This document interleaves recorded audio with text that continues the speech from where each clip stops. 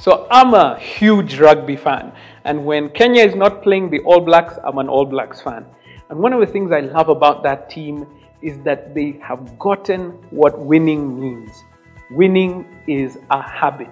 Success is a habit. So here's a challenge for you. Can you go for 10 continuous days of action?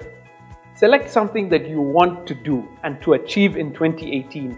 And for 10 continuous days, do it with purpose.